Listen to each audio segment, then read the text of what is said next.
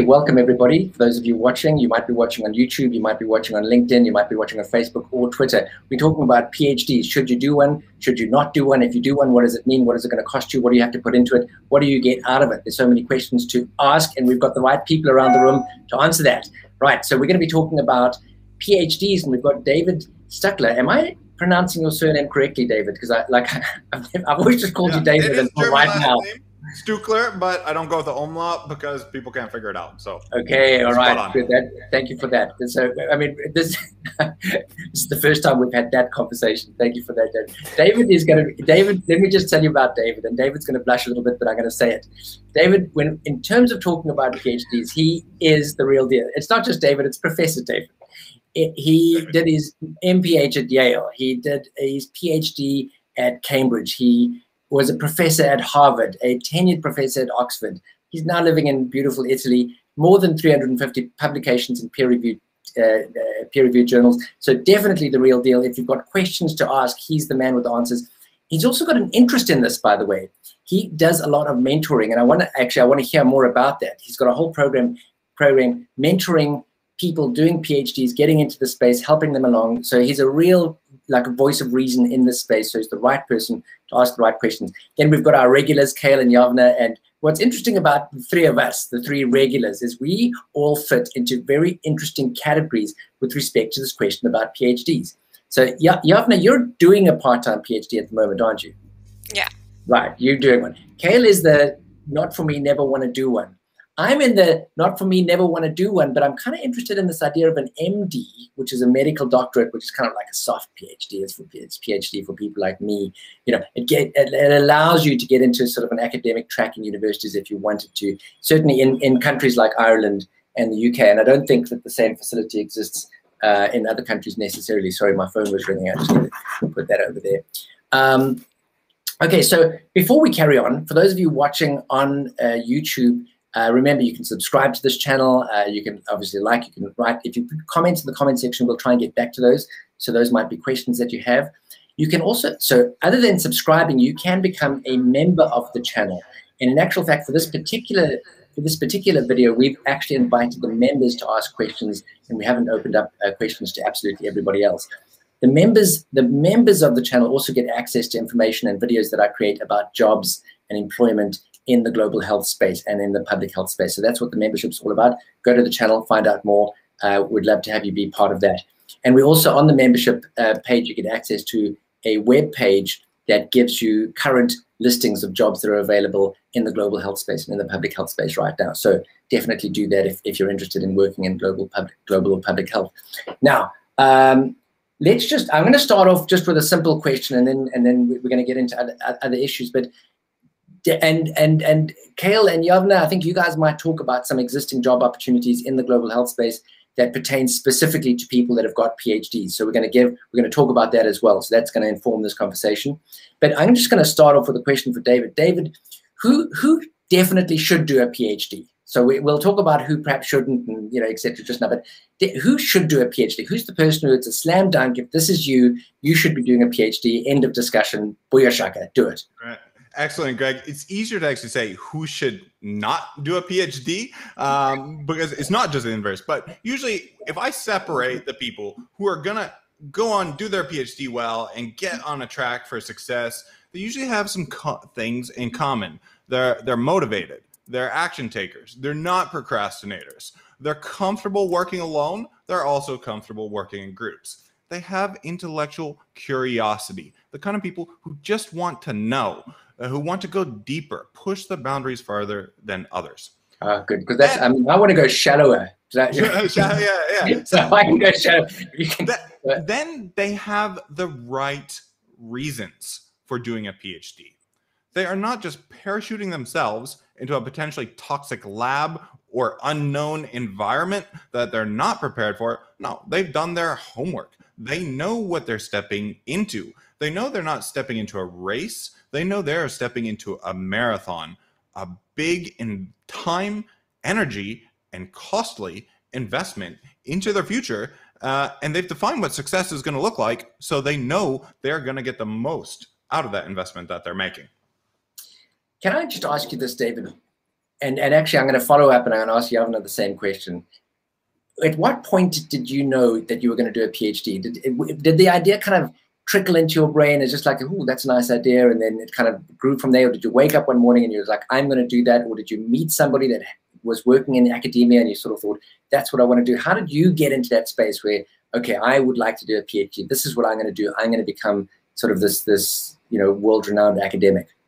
So at the beginning, I wanted to be a doctor because I wanted to help people, but I wasn't sure how to go about that. I wasn't sure how I could use the talents that I had to best serve others. And so what I did is I was prepping for medical school. And at the time in the US, you build up your CV, build up your application. You do a lot of things to show medical schools, hey, you're going to win a Nobel Prize in medicine and do great stuff. So I was shadowing doctors, getting some clinical experience. And just so it happened, to pad my CV, I started doing research. And there's this model in religion in the 18th century that people converted in religion by actually doing it.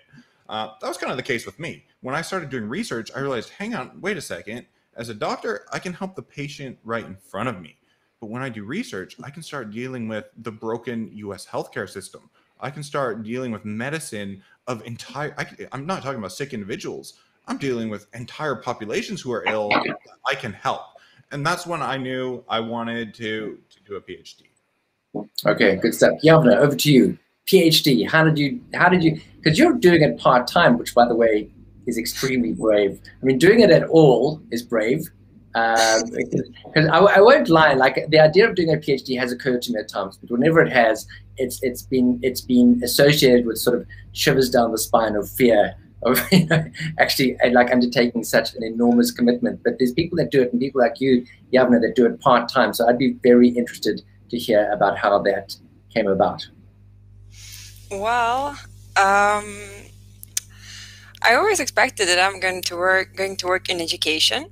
Like when I was going to elementary, I wanted to teach at elementary, and when I was going to high school, and when I was at my university, I wanted to teach at my university. So after I finished my master's, I was like, let's do a PhD. That's how you go there. But okay.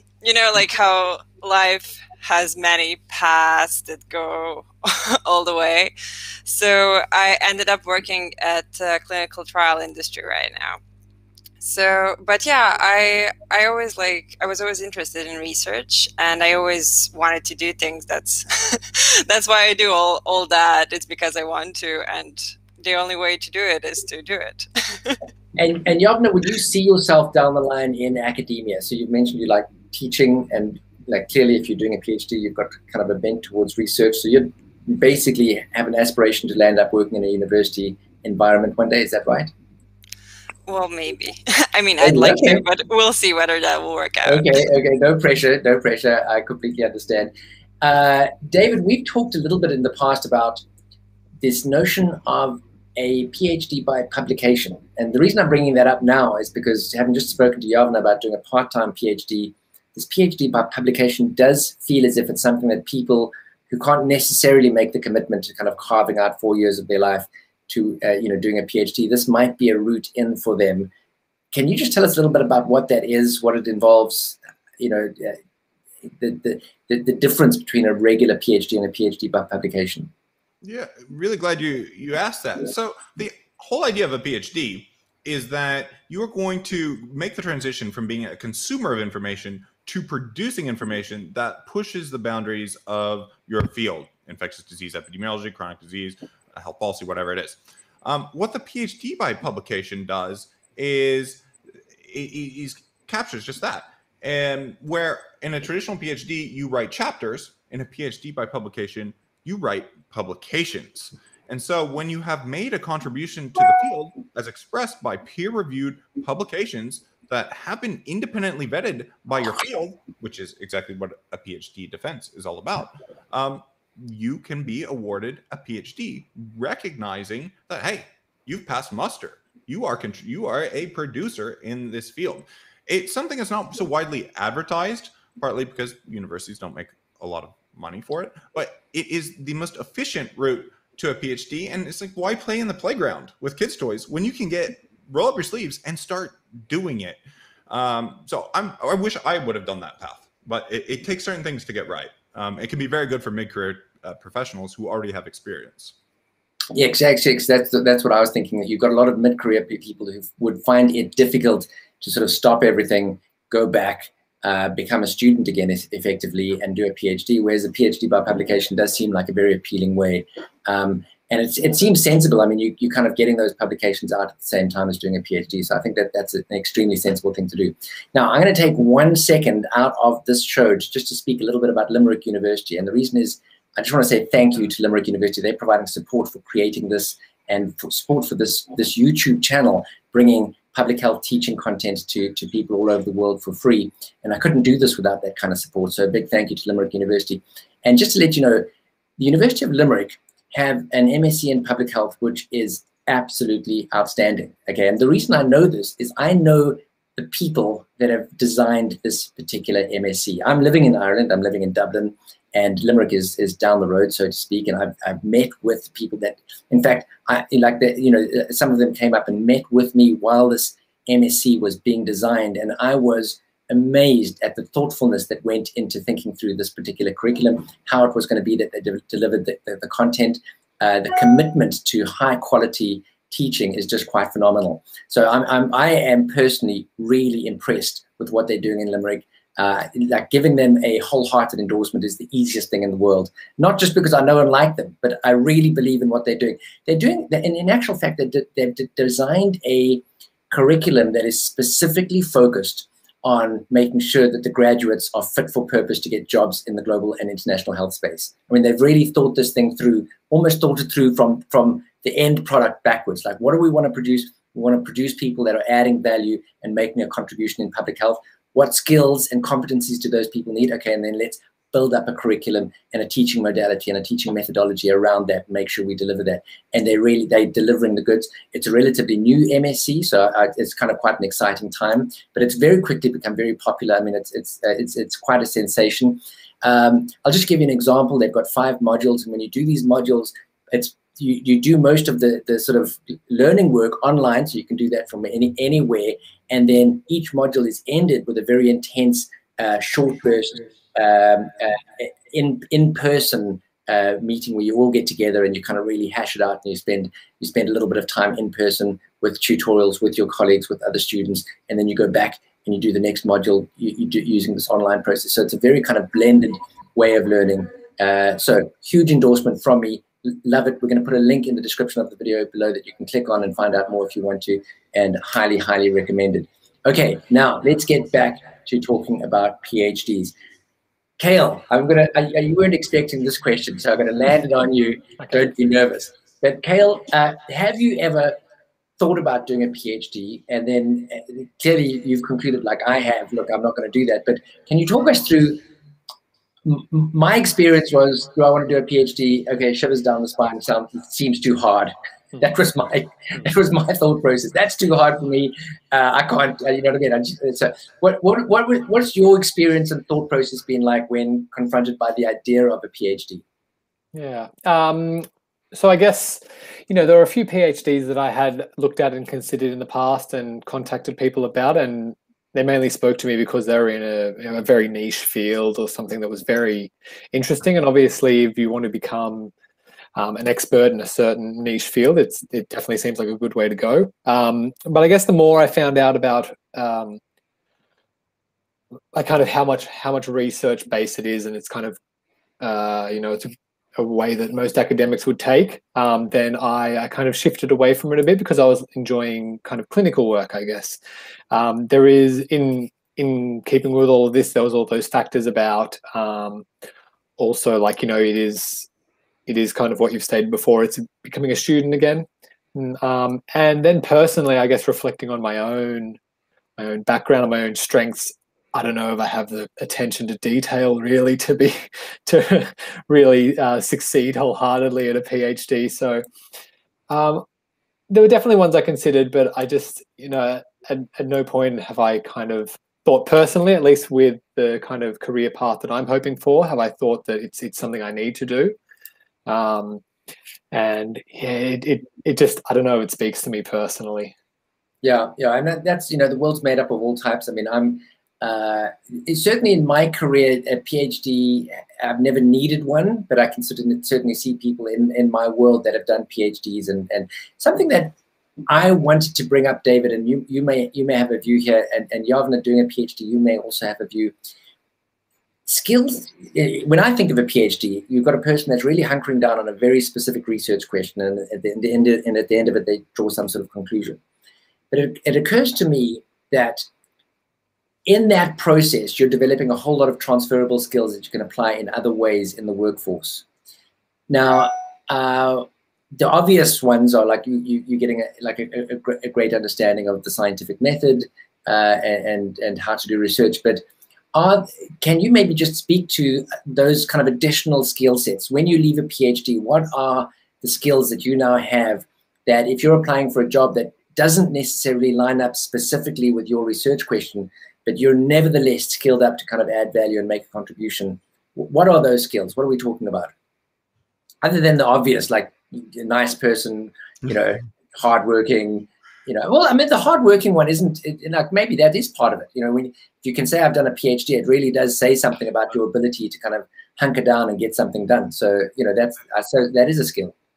Absolutely, Greg. You just stumbled right into it. There are a range of soft skills that we don't recognize that are essential ingredients to having a smooth and successful experience to a PhD that are often rarely talked about and are often really neglected as part of the journey.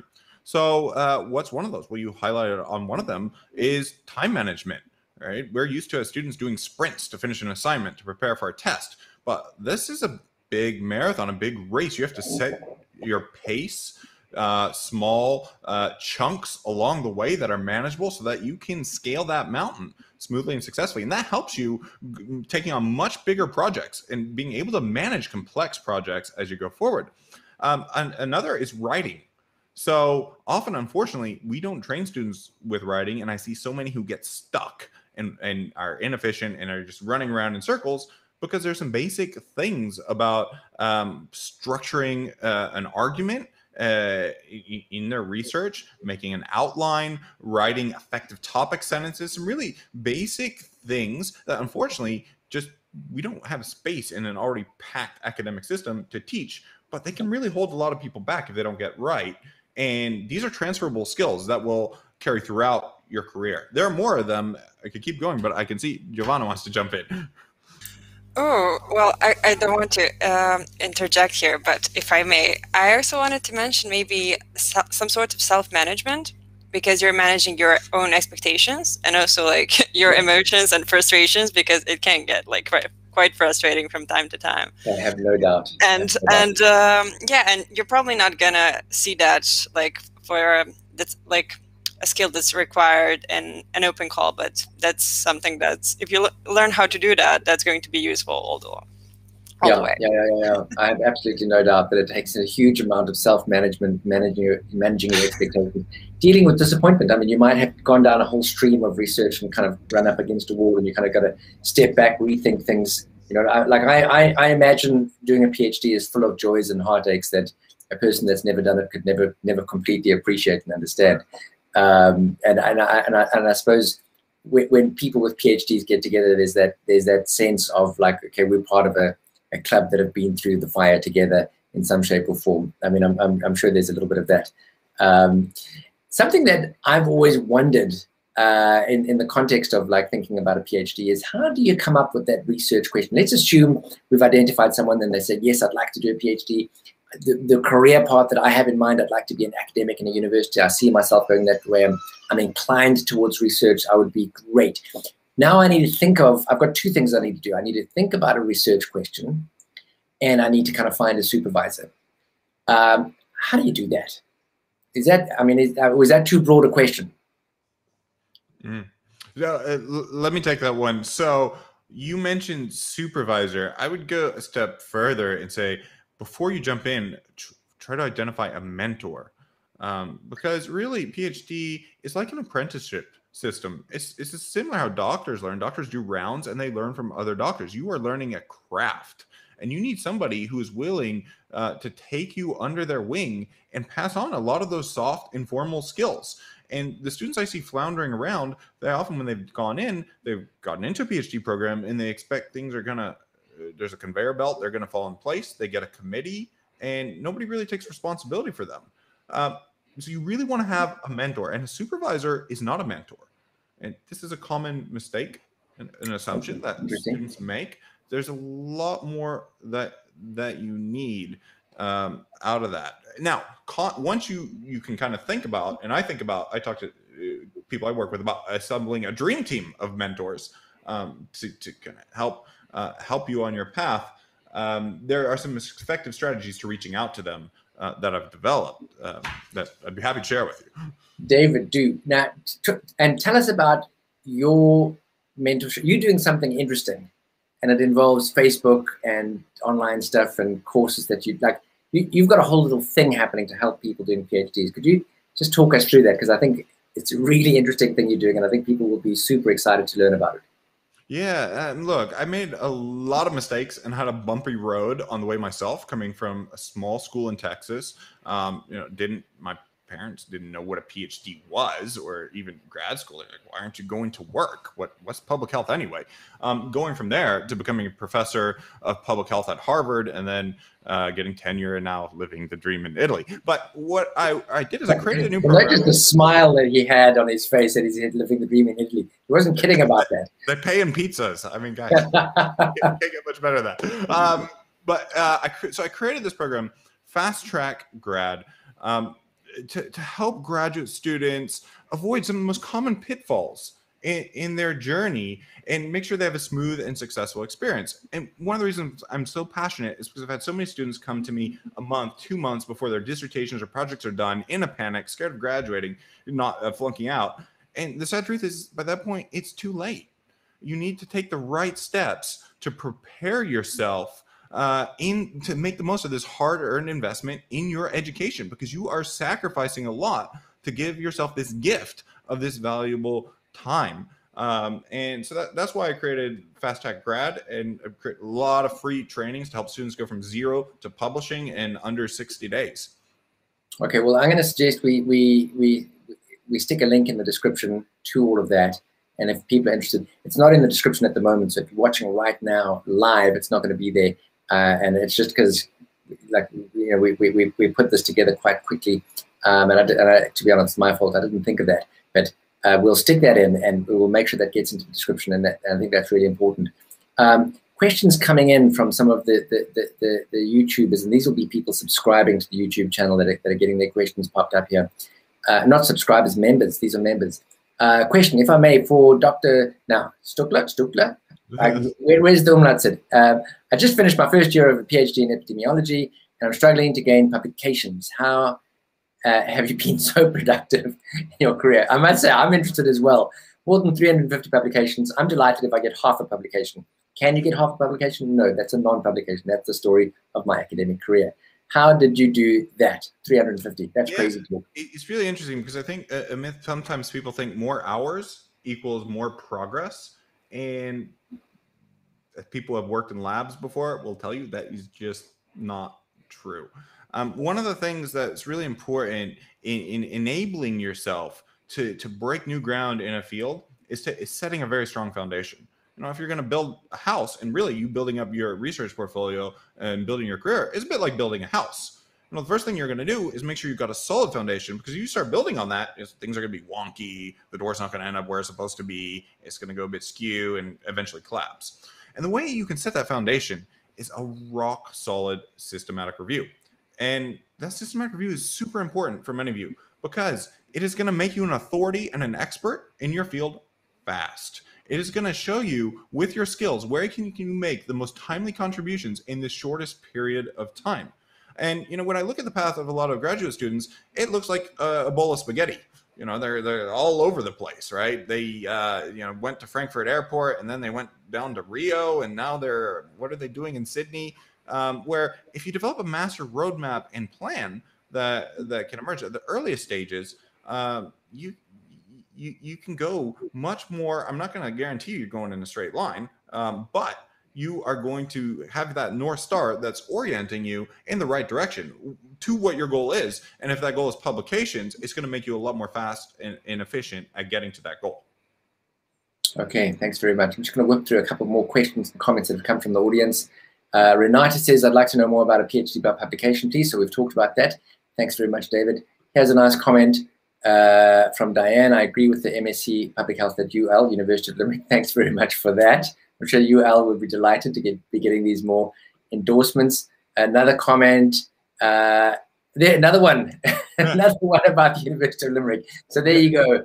Greg, can I bookend something on that PhD by publication? Because it is quite new and it's not a pathway that's fully advertised.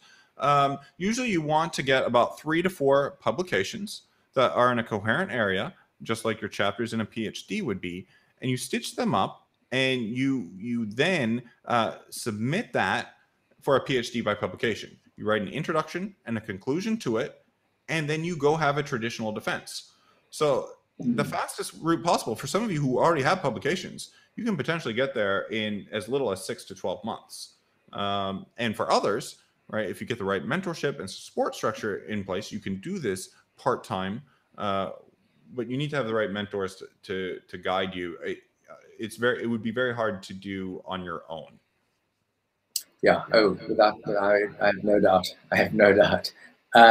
Now, I just want to talk a little bit about jobs in the public health space, or I mean, there might be people watching this that don't work in public health. It might be from some other discipline that you're thinking about a PhD. So we could try and address that as well. But jobs in a non-academic world. So let's assume you're doing, or you've done a PhD, or you're thinking of doing a PhD, but at the same time, you don't see yourself working in a university environment necessarily in the long run. What are the other options? I can certainly imagine people with PhDs being kind of policy advisors, kind of like weighing in on that, like very intellectually with that detailed knowledge in a very particular area.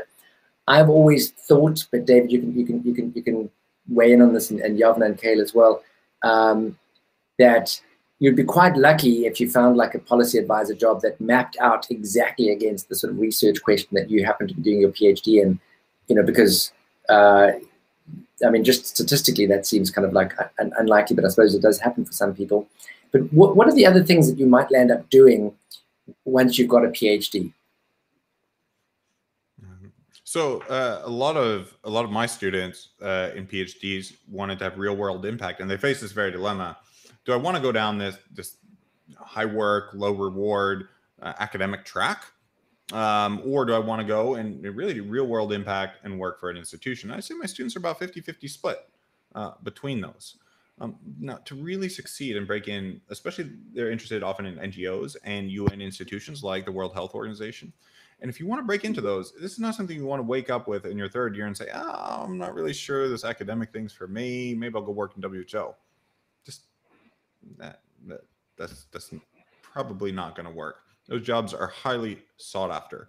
I remember when I did my first internship with WHO, I was able to get through because a professor had set up a collaborating center there and linked me in. And the very first job I had was to prepare rejection letters for everybody who did not get the position that I got. Now, WHO probably wouldn't want me talking about that too openly because they want to have a transparent process. You're just amongst friends now.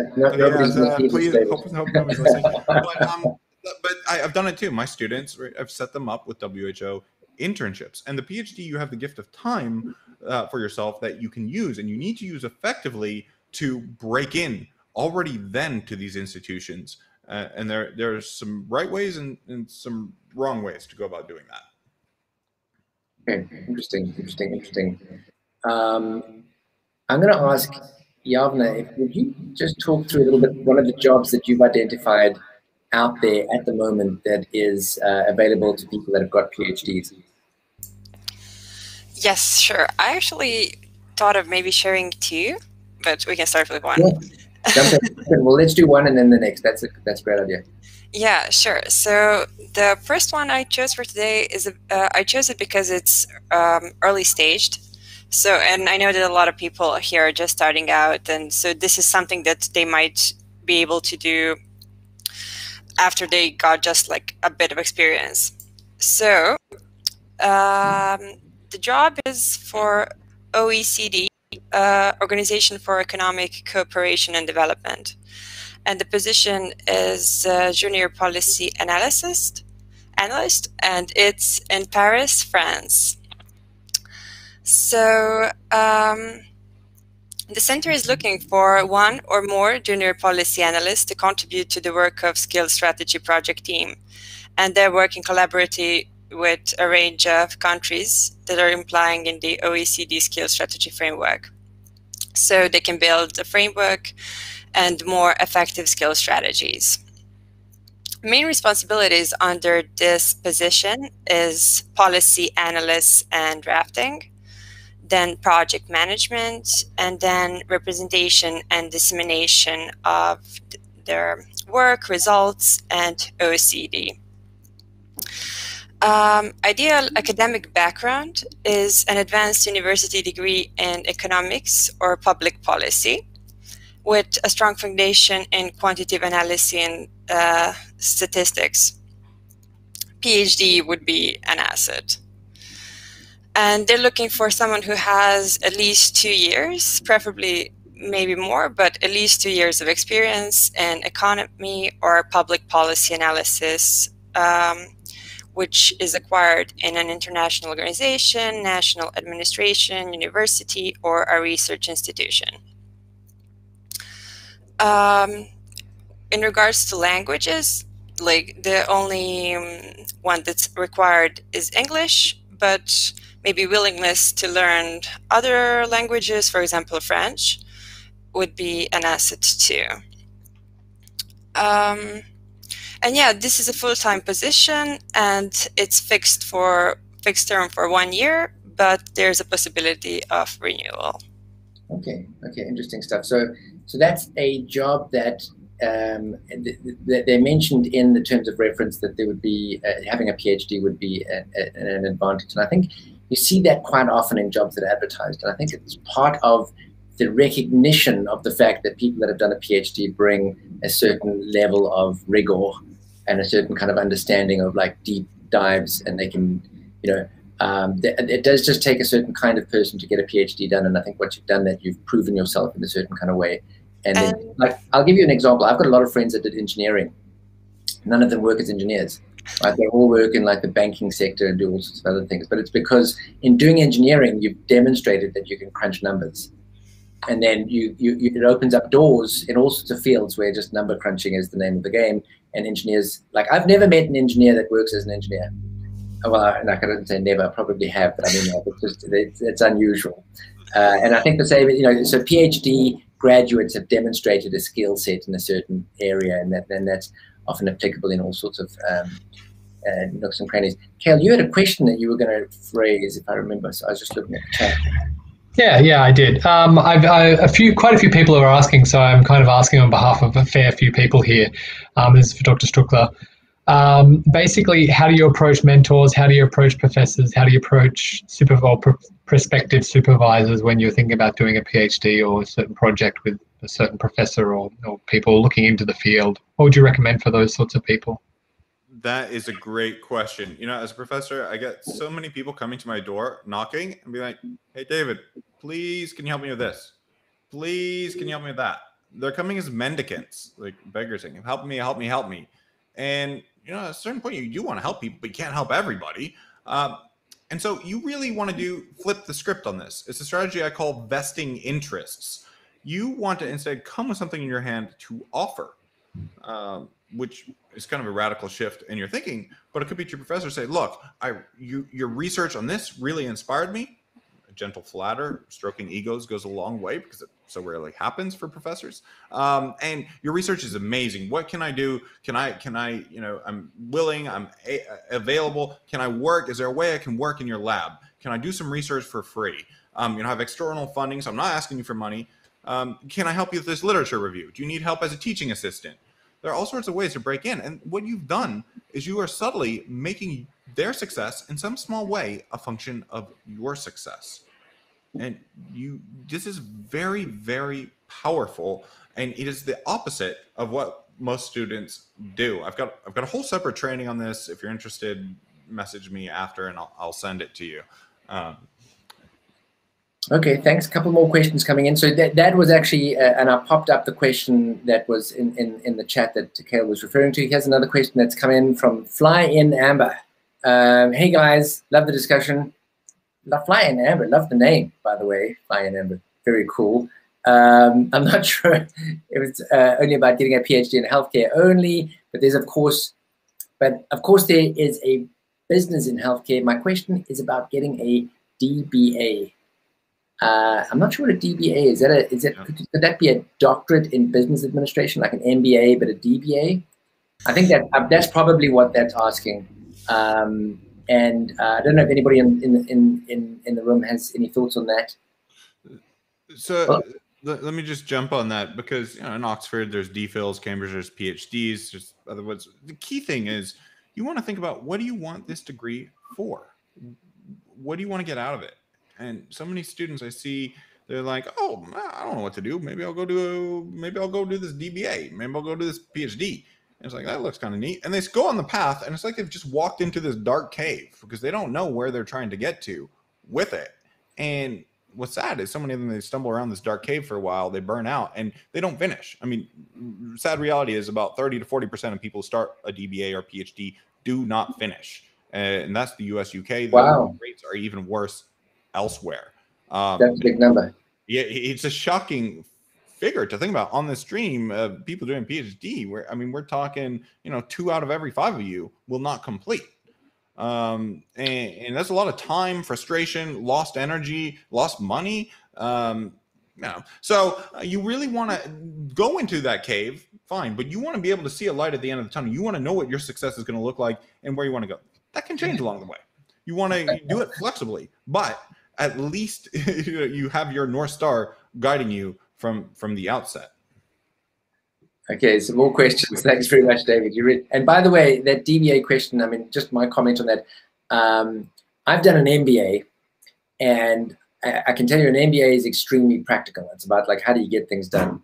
And I think once you take that a step further and you start talking about doing a doctorate in business administration, you really are getting into the underlying science that underpins business process. So if you go that route, I think it's very similar to what we've been talking about in terms of doing a PhD in the public health space or in the life science space. A DBA would just take you deeply into that kind of the underlying sciences that underpin business process. And I would say you need to be interested in that. You've got to be but all the principles that we're talking about now, I think would apply in that space just as much as they do in the public health space. In actual fact, before we push go on this, we were talking about the fact that who's going to be watching this. And for the most part, I think the audience watching today will be a lot of public health people because they subscribe to my channel, but this is going to be on YouTube. People are going to be watching this from all sorts of disciplines. So I think it is the case that everything that we're talking about probably applies in almost any in almost any discipline, in any science, obviously with the exception of homeopathy, because that's just not a science, just by the way. Okay, the next question. This is from Osvaldo. Another cool name. Love it. Okay, and I'm probably completely pronouncing it wrong, but I love it anyway. What is more important in your opinion, choosing a good PI or a subject? PI. What is PI here? That's what is the PI? Investigator. Investigator. This is like the question of the topic or the head of the lab, and my money is always on a good PI because they're going to be the ones who have the track record of success. You look at their students who have come through and worked with that PI and see where they go, and that's going to be you. Where you're going to be is going to be highly correlated to what's already come that way. I say that with one caveat: passion. You need to make sure that that PI is working in an area you're passionate about, because it's a roller coaster. You're going to have ups and downs, emotional ups and downs. And if you don't have that passion, it's going to be hard to see it through, to keep that drive to get out of bed in the morning. You're going to be spending a lot of time in that space, so you better make sure you're comfortable and happy there. But I also agree with your answer, by the way. I think like that PI, that person, like that is a human being that you are going to spend a lot of time with. You're going to be really going to them for advice. You want to really trust their opinion. They're going to steer you. They're going to be like that. That to me does sound like a very important decision. So great answer. Here's a question. This is from Amar. I don't know if I'm saying your name right either. Again, cool name. Like basically, if your name isn't James or Andrew, I'm going to think it's a cool name, by the way. You know what I mean? So just so that you know, I'm easy to impress with interesting names. Which PhD in public health will get us a job at the WHO or UNO? Well, let me just give a little bit of insight there, and then others can talk. There are jobs at the WHO where there'd be a preference for a person with a PhD, and those are often going to be PhDs or jobs where it is a subject matter expert that they're looking for. And so you'll find them, and you can look around, and it's basically you got the short answer to that question is you got to look around at what kinds of jobs the WHO are advertising, and you'll see the ones like the one that Yavne just pointed out, a job where they actually specify in the terms of reference that they're looking for somebody preferably with a PhD. But it's going to be that like technical expert kind of job. A lot of jobs at the WHO aren't looking for the necessarily deep technical expertise, and so you need to kind of look for that distinction, right? So a lot of them are looking for kind of like a lot of the jobs would say that they're looking for an MPH, and then they're looking for a lot of kind of practical experience. The other thing is this: WHO jobs, you're unlikely to walk out of a PhD into a job at the WHO because they do take the numbers of years of experience as quite a strict criteria for the different levels of jobs at the WHO. So there's P1, P2, P3. If you're applying for a P3 job, for example, there's a requirement that you've got 5 years of work experience in that area.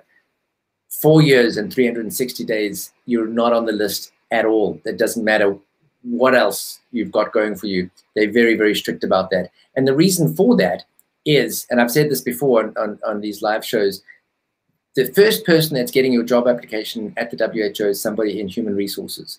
It's not the hiring manager. So writing a very convincing, passionate cover letter isn't going to get you past human resources. Human resources are ticking boxes, and they've got a big pile. I mean, when we had Jaleese on the show, and she was talking about the number of applicants for each WHO job, there's sometimes 800-900 applicants for one job. So HR's number one job is to get that pile from 800 down to 10, because they only want to give the hiring manager 10 CVs to look through. And the way they do that is if you don't meet every single criteria perfectly, you're off the list. And the number of years that you've spent working in a particular area is the easiest way to exclude you. And so, just that's the big filter, is the number of years. And they want it to be number of years of work experience in that particular area. It's not always, I actually sometimes disagree with the kind of hiring strategies, because I was once, while I was working at the WHO, I stepped into somebody else's role because they had left and there was a need, and I was sort of acting in that person's role, but then they advertised that role. And I would have needed an additional 10 years of experience in that area to get that job, or probably an additional 5 years.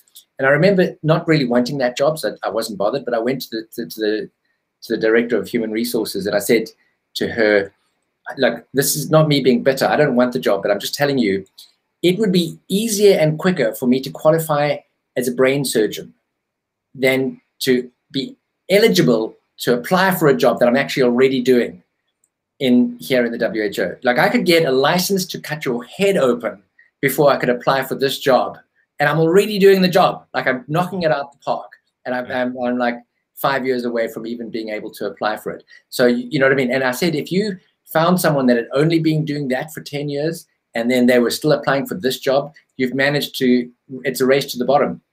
You've managed to actually find the village idiot. Because if they'd spent 10 years doing that and hadn't progressed from that onto something else, there's by definition something wrong with that human being. Like, you literally have so and she laughed. She said, you're probably right, but what can we do? These are the rules, right? Because the WHO exists within the UN framework, and the rules around hiring are set outside of their scope. So, and I know on this particular channel, people often ask about WHO jobs. That's why I spoke about that a bit. But any other thoughts from other people on the panel about that particular question? Okay, let's jump on to another question. Okay, how to approach professors to be acceptable as a... Oh, we've spoken about that. We've done that. Done. Tick. Nice question from name that I cannot pronounce, but thank you very much. Can anybody else say that name? Kashuba. It sounds like Khushbu. Ragyasi. Look at this for a name. You know what this tells me? I've got like the most interesting people in the world, like, connected to my channel. I love it. Nice program. PhD by publication sounds interesting to me. Definitely. It sounds interesting to me too. Don't know that I have the courage for it, but I like the idea. What else have we got here? What about pursuing non-academic writing, like magazines, blogs? Any thoughts? So writing outside of the context of a PhD. Is this, so this is Claytine. I wonder if they're asking, like, if you've got a PhD, does that set you up to do writing in the non-academic space if you've developed a writing skill? Or maybe this question is suggesting, like, that's an alternative career path, or like writing in that space may build up some sort of kudos that is also valuable in terms of your profession. I don't know. Any thoughts about that sort of thing? Anybody in the room? Yeah, I can maybe jump in here. Yeah, you jump in there. Yeah, I used to write for like magazines for I think like maybe 6 years of my life, and I used to actually be an editor-in-chief of one magazine, but it was like non-science related. It was just like a magazine, and I think like you can do that without any like specific career aspirations if you like to do it, and you can also like that can be a career aspiration because you have always like journalism. But if you want to relate it to your PhD, then I think maybe medical writing might be more a better match, because you don't. I think like it's important when you're doing like some commercial writing is to make it like really easy to understand, not complicated, not too smart, because you want to translate ideas and knowledge and everything. So even if you're like really educated and have a PhD, you need to be really careful when communicating with the public, because then your role is to inform and explain things that are already really complicated and difficult to keep track of because we have too much information around. Yeah. Very good. Next. Okay, next question. Naim? No, somebody, Christopher. Thanks for the question. Which school can I apply for a PhD by publication? David, any thoughts on that? Yeah, so the students I take on to work on this, we make a plan at the beginning which university is the right fit for which you can get a PhD by publication, because not all offer it. And there are some that will give you a smoother ride than others, but there is a degree of choice. There are different costs involved, and they ask for some slightly different things. But to give you an example, for example, in the UK, Portsmouth is a good one. Limerick might have one. Greg, I should check on that because they do have a great MPH program. There are a few in the US as well. All have some slightly varying requirements, just as with any other PhD. So it's important to do your research on that first. Okay, nice. I like it. I like it a lot. So a nice comment here from Sabam Mondel. I believe a PhD is a good stepping stone towards research and development. And then a follow-up comment saying, especially in the field of economics. And I imagine that that's true. So that's a nice comment. I agree. I think it probably does kind of open up some doors and opportunities there. Now, this is, now, what is his name? Tono? I don't see my glasses. Tonya. Tono. Oh, there's a little thing above the N. It's like, yeah, Tonya. Okay. Good. I like it. Check who's going to be your PI and talk to other PhDs. That's great advice. I think that's really good advice, and how they like the group. Good idea. I think that's really good advice. Yeah. Don't stare blindly into the project and resource provider. Very good. Great advice there from said Yavna. Oh, are you frozen? No. Maybe. I lost you for a second. Sorry. Don't worry. There's a thank you. Oh, yeah, thank you. Brilliant. You're most welcome. What have we got here? Now you see with these, I can't actually see the screen properly with those glasses on. I got to switch. I'm switching on to reading glasses. Oh, I can see you guys. Okay, that makes a big difference actually. Musa, I can actually read now. That's been my problem. Is a doctoral in health administration more suited for academic settings or places like the WHO and other global health settings? So a doctorate degree in health administration. I'm going to take a stab at this and say that it's probably a useful thing in either direction, and it depends a little bit. So for example, if by the virtue of the fact that you're doing a doctorate degree or a PhD, of course, it's setting you up for possibilities in academia, right? It's going to be very heavily research-based. But by virtue of the subject matter, you may well be setting yourself up to be a really smooth operator in some sort of practical sense, in terms of some sort of administrative or practical or management role. And so it probably is a good thing in both directions. It might depend on what your research question is and what it is that you sink yourself into in terms of that, in terms of your doctorate. And it might also depend, as David has suggested, who your PI is, who your mentors are, and how they kind of like open up doors for you. But I think that's a good question, and it's one worth certainly thinking about before jumping into the sort of PhD environment. I just want to see what other questions are on here, because I do want anyone that's a member of the YouTube channel to get a chance to have their questions looked at. Are job opportunities available for public health master's holders, or is a PhD a necessity? Nowadays, many are becoming overqualified. There certainly are. If you've done an MPH, there certainly is. There are lots of jobs that you can get out there. You know, clock up a bit of experience, and you're going to be fine. But I do think that if you're that way inclined, PhD is a lovely option. But I wouldn't be doing a PhD, and you guys can comment on what I'm about to say. I wouldn't be doing a PhD because you believe you won't be employable without it.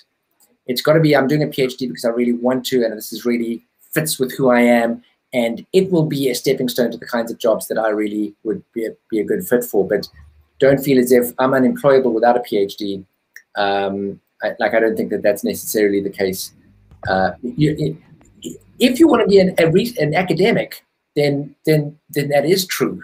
Like, if you know what I mean? Like I worked at London School of Hygiene and Tropical Medicine for 2 years as a clinical research fellow, but I knew that my time there was going to come to a grinding halt if I didn't do a PhD.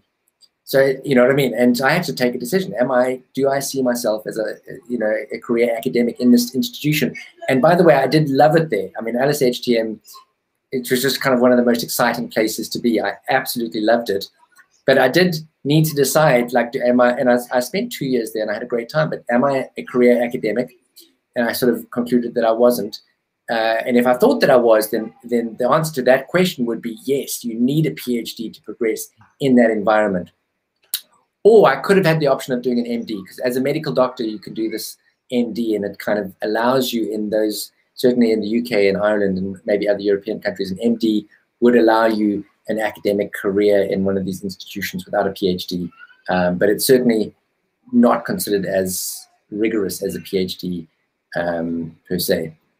Greg, let me just add to that, because there are definitely some. I've got one of my students who went out and took a job at WHO in a P2 level, and rapidly she realized that to get up to a higher level, she wanted, because in WHO you don't get promoted up, you've got to apply laterally to different positions as they become available. She wanted to go for a P4, but to get that she needed a PhD. And for her, the calculus was very difficult. Well, do I go out now and start a new PhD and take time off just to prep, and then that position won't even be there anymore? And she was an ideal candidate for a PhD by publication, because we could then, while she's in her current job, using some of the work she was already doing and lead author on publication, stitch that together, get the PhD by publication, unlock those higher jobs.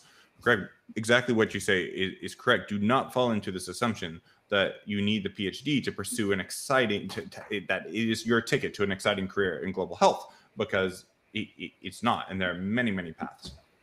Yeah, agreed. Nice comment here. Thank you. Please do this more often. We will, absolutely. I love doing these shows, by the way. This is like my best time of the week.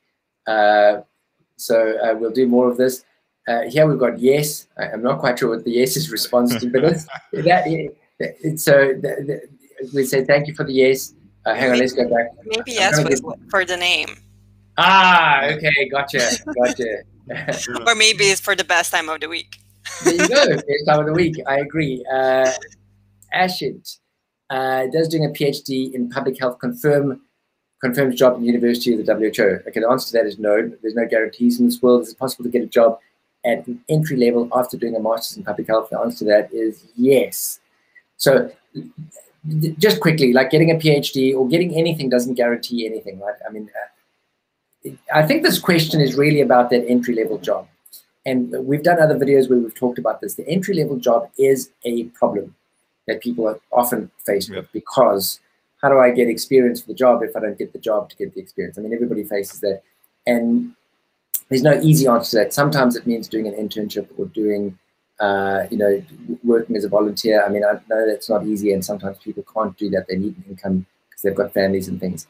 Sometimes it means clocking up experience in whatever job you can find, like even if it's not the stream of work that you want to work in, right? Maybe it's not even in public health, but you can get a job, clock up experience, demonstrate within that job that you've got a skill set, use that in the application for the job that you do want. And whatever job you're in, always be thinking about what skills am I developing right now? What competencies am I developing right now? How am I going to use this as a stepping stone to my next job? And have I got an idea of what that next job is? Or maybe not. Sometimes you might be perfectly happy with what you're doing, in which case, ignore that advice. But for the most part, what you want to do is you want to be thinking about what can I learn now? What experience can I gather now? And take note of that stuff because you want to bring it up in your interviews for your subsequent jobs. Getting that, and the other thing about getting experience when you don't have experience, I've actually got a video on that on my YouTube channel, so go find it there. But there's lots of things you can do outside of the context of formal employment, right? You can start a YouTube channel. You can, you can start an academic journal. You can start a blog. You can start a podcast. You can start an NGO. There's a whole lot of things you can do. I was once the hiring manager. I was trying to build up a team at the WHO, and I was hiring, and I needed to hire a member of staff, and we had a few candidates.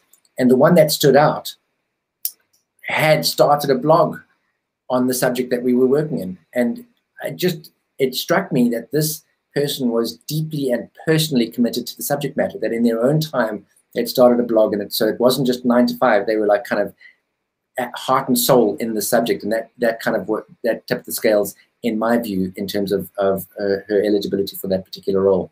So do stuff even if it's outside of the context of formal employment. Right. Greg, let me just add to that. This extremely valuable advice that I just wish more of our students coming through university would get to prepare them. And I really appreciate what you said about making sure you're getting skills where you're at now, because often what got you here won't get you there. And you need to take the steps to actively invest in those skills and already know where you're going, not just kind of floating along like a walking zombie waiting for the next promotion. And you've really hit. I mean, we're all here on YouTube live. I mean, these digital skills, they're not being taught very well in our public health programs. I remember I got on Twitter, my professor was like, what are you wasting your time with that for? But you guys need to be a step ahead of that, because digital epidemiology is a real growing fast field that we are, whether we like it or not, dealing with on an intimate personal level. So I really appreciate that push, Greg, and the tremendous value you're giving people here on your channel to be really at the forefront of thinking in public health. Yeah, thanks. Now I was interested when we were talking the other day. You were talking about the fact that years ago I started the journal Globalization and Health, and that was one of the journals which you published in all those years ago. And years later, here we are, our paths are crossing again. It just shows what a small world it is that we're living in, and I'm delighted about that. Okay. Priyanaka Koshia. I'm definitely not saying that right. You know what's going to happen? Somebody's going to take this video and edit out all of my mispronunciations and create like a compilation video and stick that on YouTube, and they're going to get rich. That's what's going to happen. Damn it. And I hope I haven't just given you that idea. How do you suggest one looks for a feasible topic in our domain of interest? So finding that research question, we've talked a little bit about that, but I don't know if Yavna or David, you got anything more to say about finding the right topic? Yeah, let me go on that. So I already mentioned passion. You've got to have. You want to look for something that has a big debate. And you want to go into Google Scholar, and you want to just start hunting around doing keyword search. See what's getting a lot of sites. See where action. I'm assuming you're talking about an academic track here. See where the conversation is. And this can be important. I've had students come in and say, I'm interested in universal healthcare. And by doing those keyword searches, they realize, actually, on this topic, I'm more interested in financial protection. And then narrowed it down by doing those searches. Realize, this conversation's on catastrophic health expenditure. That and poverty, that's where I need to be. So that's a normal process of really refining. We sometimes talk about the wheat and the chaff. You're refining the wheat from the chaff, getting to the really good stuff, that topic that's going to be high impact, high debate. A lot of times people just stumble into a topic. It's really worth taking that time, doing that due diligence to make sure you are in a growing engaging topic. So many people get in the car on a topic, just drive down the road, they get to the end of the road and they're like, wait a second, this is not where I wanted to be. So really glad you asked that question, because it's something important to get right now. David, can I ask you, because I've never asked you this question, what was your PhD topic? My PhD topic was on mass privatization and the mortality crisis in Eastern Europe. It was the worst crisis in mortality in a time of peace in the past half century. Well, before COVID, that is. And yeah, really fascinating natural experiment where you had countries together that were very similar in the Soviet Union. They broke apart. It was a rare experiment with entire countries. They took different policies, different reforms to their health systems, and ended up in very different places. And this rare natural experiment with entire populations gave us the opportunity to learn a great deal about social causes of health inequality. I remember that paper. I mean, I'm sure you published lots of papers, but I remember a paper from you on that subject in globalization of health. Yeah, I read it too, actually. Yeah. And I think you said there was like an excess mortality of 3 million people or something. That one was massive, and the one, Greg, that really was like a revelation for me was that paper when you were the editor. I think it was back in 2008, 2009. Can a bank crisis break your heart? I remember, and it was just that it was the financial crisis, and everybody was talking about the finance, and I remember that people's health would suffer. Yeah. And it was like it dropped this little bomb into the debate of evidence, like, hey, people are getting put in harm's way. And suddenly I found myself on primetime TV, and this was a revelation, realizing that, look, doing a research paper, you can get yourself just armed with some data and basic statistics. You can change an entire country's debate on a topic. You can change policy. Nice, that was profound. Yeah. What is your PhD? What is your PhD question? Well, I'm not sure how to put it in a really simple question because it's a work in progress. But what I'm working at is actually a user experience when providing pharmaceutical services, and user experience when it comes to patients, but also to pharmacists, because pharmacists in Serbia are going through a really difficult professional identity crisis. So that's something that I'm working on right now. Okay, well, here's the question from a pharmacist, right? Should experienced professionals invest in a PhD as well? Is there an age limit? I'm a pharmacist with a master's working in clinical research, and I feel something is missing. So maybe you feeling something is missing, it means that you are one of those people that need to kind of explore what David's been talking about. You've got that need, you've got the hunger, something is missing in your life. Maybe it's a PhD. Is there an age limit? I would say no. I don't know what others think, but I'm pretty sure. I'd like to interject here. I think it's really great for experienced professionals to do a PhD, because I felt like I rushed into it because I started my PhD when I was 23, and I think the first year of my PhD was just help. So I think it's really good when you're experienced and when you know what you want to do and what's your main interest, and also you can still develop your skills that are important for a PhD during your experience that you had in your previous life or work. So yeah, I encourage that. Okay, next question. We've actually dealt with it. Yeah. Greg, can I just jump in to follow up on something? Feasible topic question and your topic, helpfully. You said user experience in pharmacists. When you do a systematic review, Greg, you'll know this, you want to fill out your PICO, your population, intervention, comparison, and outcome. And just gentle nudge to say, looking at user experience in pharmacists, if think about a bad outcome, informal payments, or lack of access, or barriers to access, or the things that are the bad. So you see, there's having a really clear outcome is one ingredient in getting a well-defined, feasible topic that is not going to take you 20 years to finish. Just gentle, unsolicited. No, to help people grip on feasible topics. Thank you. Very good. Okay, what are your thoughts about an online university for a PhD program like Capella University?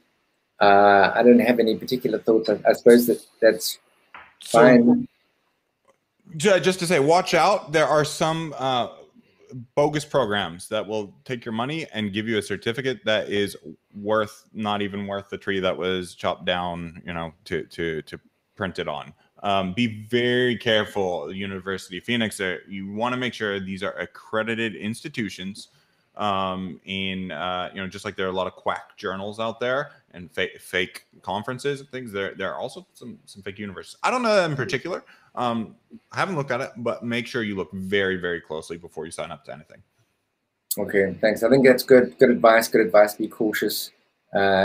Maybe slot into David's mentorship program, because it sounds like what you were saying earlier, David, is that you mentor people even from that pre-PhD. Like, I'm thinking of doing a PhD. Like, how do I get on the right path? How do I choose? It sounds like you're kind of got quite a fantastic program you got going there. So everybody, look into that. Another question: some universities make it mandatory to have a minimum number of publications during a PhD to submit their thesis, while others don't. Publish or the work quality? What actually matters? Thanks. So the question is are publications more important than the work quality? I'd say that obviously the work quality is more important than just publishing like crazy. But I think maybe it's the case, and others can tell me what you think. Maybe it's the case that there's a requirement that you publish in order to push you to be achieving certain sort of academic rigorous standards. And it's kind of making sure that by the time you do defend, you've actually been through the process of peer review, had your work critiqued by other people a number of times, and gotten used to a process. So it's probably just something they're putting in place, but I can understand how maybe it feels frustrating at the time. Yeah. If you are publishing in a high-impact peer-reviewed journal, there is usually a base level of quality that you've got to hit. And this is one of the reasons we have systematic reviews, have PRISMA checklists. Observational studies now have Strobe checklists. There's a minimum set of quality standards that are being applied, and that may be why your institution is pushing this. I think that's I think it's a really nice way of proceeding. Yeah. Are PhD scholarships a possible option, especially in Ireland? I mean, I don't know the details of it, but I certainly know that scholarships are out there, and having had a lot of friends with doing PhDs, I know that getting a scholarship to do a PhD is certainly a possibility. They are out there. And I'm not quite sure what the route is into finding them, but yeah, and perhaps maybe we won't get into that now because we're going to run out of time soon, and we might just have a part 2 of this discussion, because the number of questions are still streaming in, and we've been going for an hour. Wow, there's a lot of questions. We're just not going to get to them all. These are good. These are important questions, Greg. This is just there's no space out there quite like this in global health. Okay, how do you go about finding a good supervisor? Let me kick that down the road. I've got a great training, free training, completely free. Drop me a line after, and I'll send that to you. Or Greg, we can maybe link it to the channel somehow if you want. Okay, we're going to do that. And there's one last question here. Lots of hearts. I love this question. There's a great one. Thanks. What I'm going to suggest is, because there are just so many questions that have been lined up, we're never going to get to them all. I'm going to suggest let's end it there. We maybe do a part 2. Let's do this again. I think this is obviously something that people are super interested in, and I'll get back to the people that have submitted questions. I'll ask them if we'll maybe store these questions up and make them the first questions we answer in a part 2 of this, and just get back into it, because there's just so much to get into. And maybe we'll do a deep dive on how do you find a scholarship, and actually have some information about places you can go to, and we can look into a little bit of those sorts of things. Anyway, any final words, Kale? Wisdom? Yep, I'm happy. All very informative. Final words of wisdom, Yelva? Yeah, let me just add. So our Facebook group with lots of valuable resources to you in your journey is Fast Track Grad. Join, take advantage of those resources and free trainings available to you. Fast Track Grad. Okay, on Facebook. Lots of free resources. You get access to David, the man, professor. It's all happening right there. Listen, thanks everybody for watching. I appreciate all the questions. They've been great. Thank you guys for participating as host of the show. I've really enjoyed this. It's been a great hour.